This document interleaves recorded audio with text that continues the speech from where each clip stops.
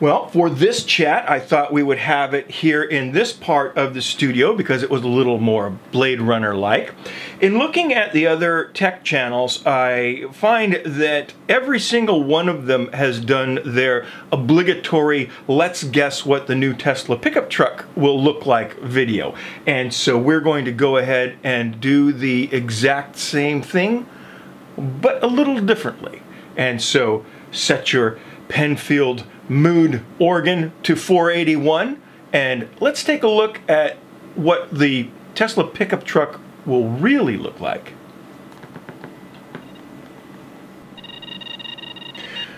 We're going to go ahead and examine this from the position of a design and engineering exercise. Now, we have a great leg up on all of those that have done this before and come up with some fantastic renderings, in that there's been a lot that's been said about the truck, and now we're able to then take all of that information and then stack it up and see what we can build out of that information. So what we're going to do is we're going to pretend that these don't exist on the truck yet, but that they exist as a series of engineering requirements. And so then what we're going to do is we're going to walk through step by step the process of actually designing a truck that fits all the criteria that we already know the truck has, because those are things that Elon Musk has told us that the truck has. So let's go ahead and go through these one by one, and then we will, like I said, group them together and see if we can make some sense of them. So something out of Blade Runner, that it's going to be a cyberpunk design, that it can't look like a normal truck, but more like something resembling an armored personnel carrier. And then we get into some serious engineering specifications. It has to be a better truck than a Ford F-150, and it has to be a better sports car than a 911. It's got to have a 500-mile range. It has to fit 6 people, with one of them being as big as Andre the Giant. And then 8, it has to have a strong cabin and drivetrain that is water resistant and has the ability to seal itself from the outside environment. And it should be so much so that it would actually float. And so then the last is that it should have a pulling capacity of 300,000 pounds. And then finally, that it should have a starting price point at under $50,000. So there we have our engineering mandate. Like I said, this isn't going to be like other channels where you've seen renderings and that kind of a thing, and people discuss why they did a rendering a specific way. This is actually going to involve all of you. What we're going to do is we're going to take this engineering mandate, we're going to go ahead and go through things step by step, and then we're going to open up the comment section so that all of you can discuss the merits of all the things that we have presented, and then I'd like you to present your own designs, and then we'll go ahead and see how closely those match up with what is ultimately released on the 21st of this month. It's going to be quite an interesting reveal, I think. So let's go ahead and start attacking these engineering mandates. So the first 3, they're not so much engineering mandates as they are design requirements. And so they don't directly affect the engineering, but they do indirectly reflect it. They're going to dictate things like where the doors are, how the vehicle is used, that type of a thing. So we'll go ahead and chew away at those first 3. What the hell does that even mean? Something out of Blade Runner. Cyberpunk design. It can't look like a normal truck. It's going to look like an armored personnel carrier. What does that even mean? So let's go ahead and pull up this screenshot from Blade Runner where J.F. Sebastian arrives back at his home. Enhanced 5078. And so here you see the driver sitting in a forward pod. Now this also matches what we know of Tesla's design language from the Semi, where it was important to them to have the driver sit forward of the vehicle slightly, forward in the cab, so that you had a more commanding view of everything that goes on around you. Center and stop. Enhance 48 to 45. And here we see the side door entry. Now this also matches with the design language that we've seen from the Tesla Semi. So now let's go ahead and, with that in mind, let's go ahead and take a look at the only rendering that we actually have so far from Tesla's own design group.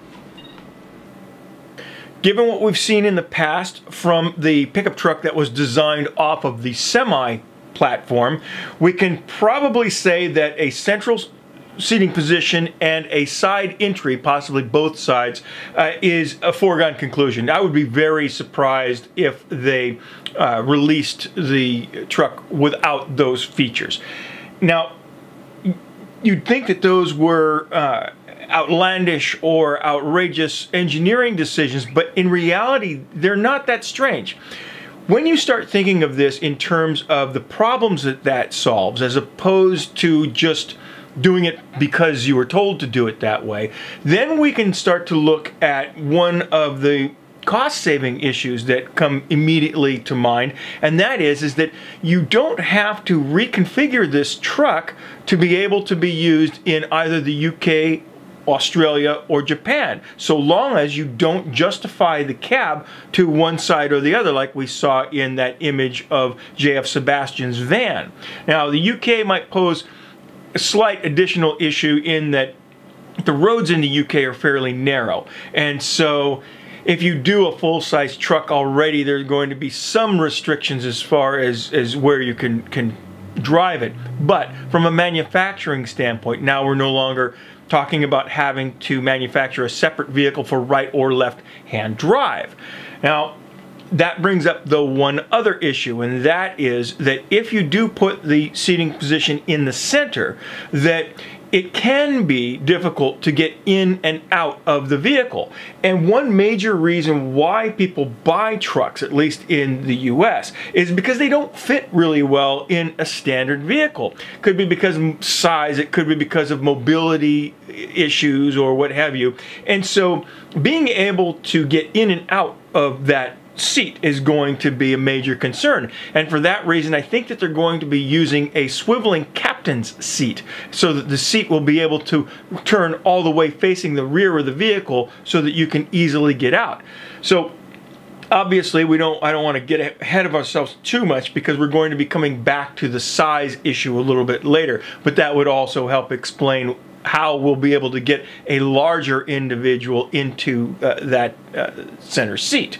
And so now with that, we'll go ahead and move on to a couple of the other more serious engineering constraints with the truck, and that is that we now have two things that seem like they're diametrically opposed to one another, and that is that we have to make it look like a truck and make it outperform a Ford F-150, yet we also need to be able to have it perform, at least in some aspects, as well as a Porsche 911.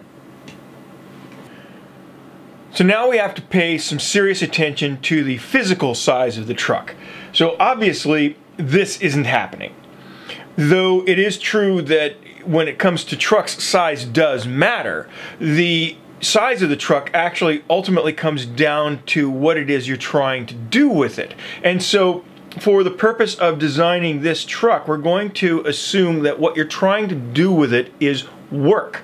And when you're doing that as opposed to some lifestyle element, whether that's using it as a show truck or using it to haul a fifth wheel, there are some different criteria that come into play as to whether or not it's better or worse than its competition. And so what we're going to do is we're going to assume that this truck is being used for work. Now with that said, let's go ahead and take a look at the minimum and maximum size of a truck that's used for that.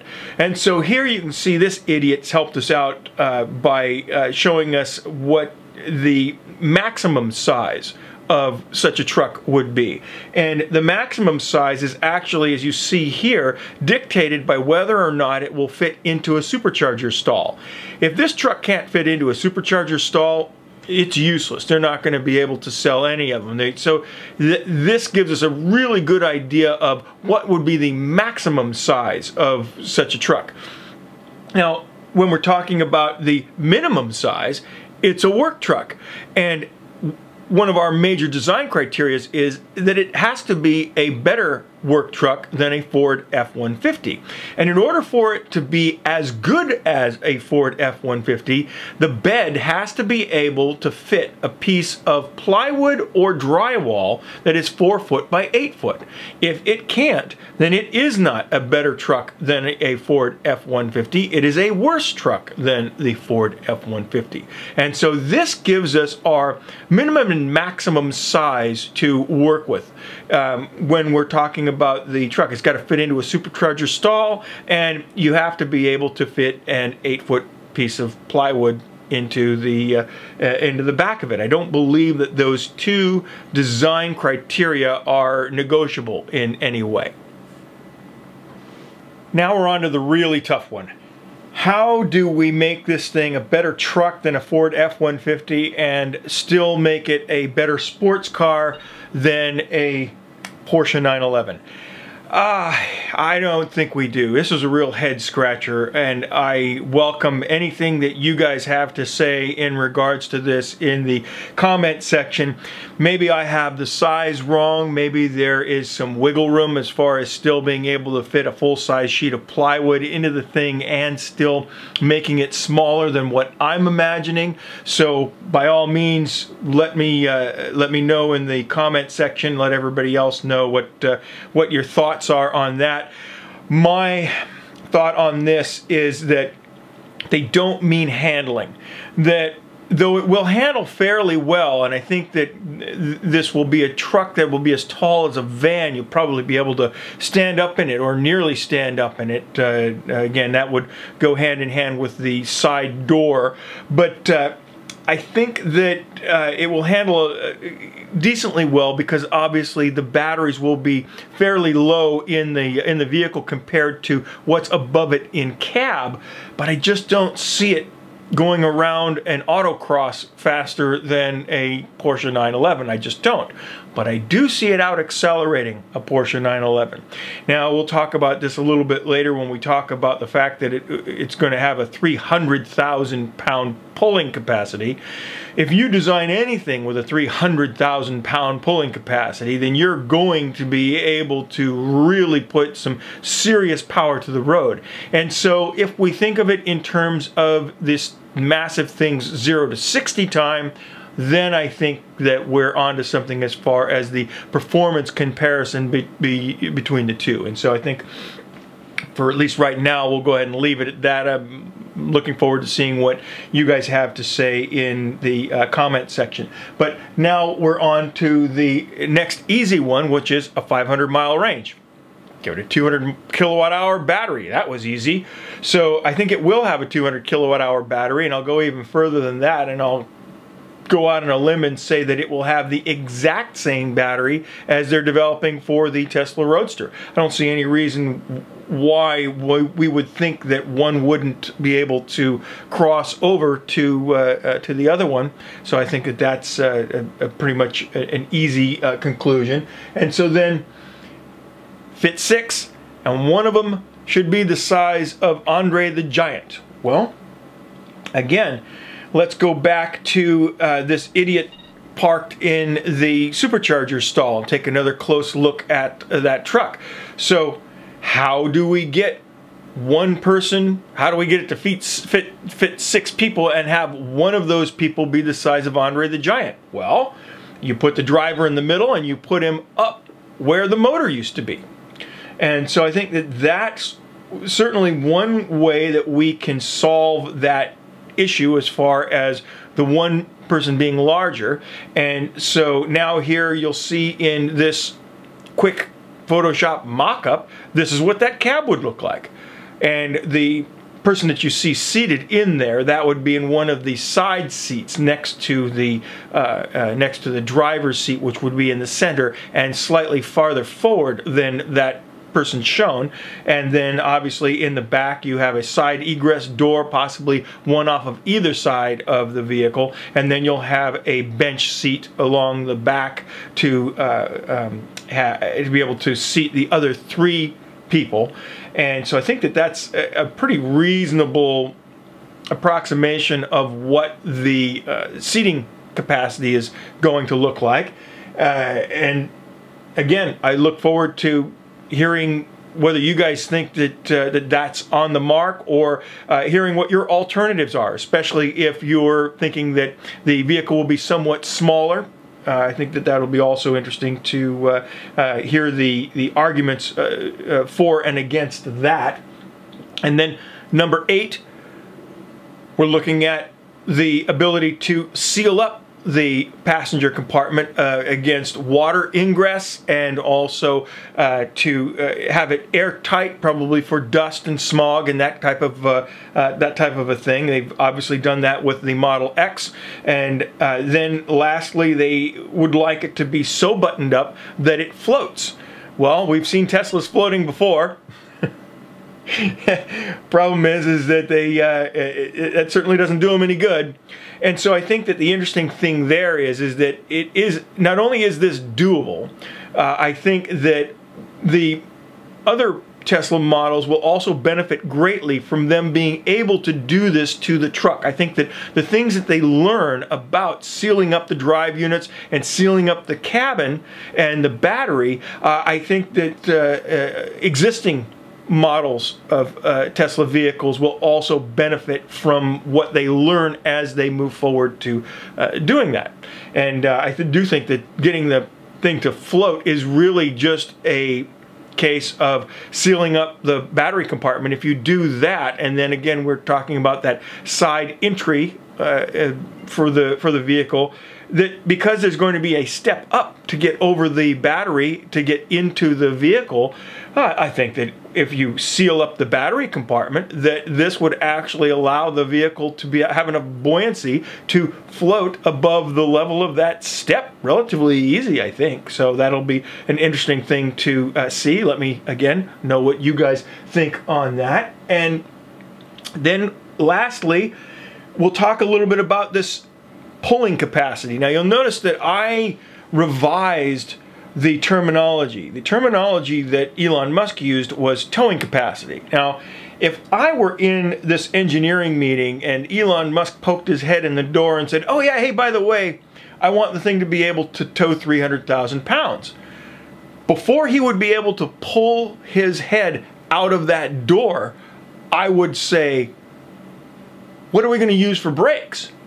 Because towing isn't just about what you can pull with the thing. It's about what you're going to be able to control with the thing. And there is no way that this thing is going to be able to control 300,000 pounds.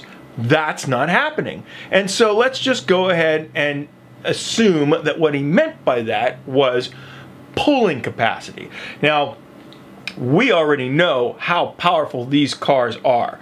And so its pulling capacity to be able to make itself the best stump remover on the planet isn't actually so much a factor of its motors or its gearing or any of that, though those things are obviously important.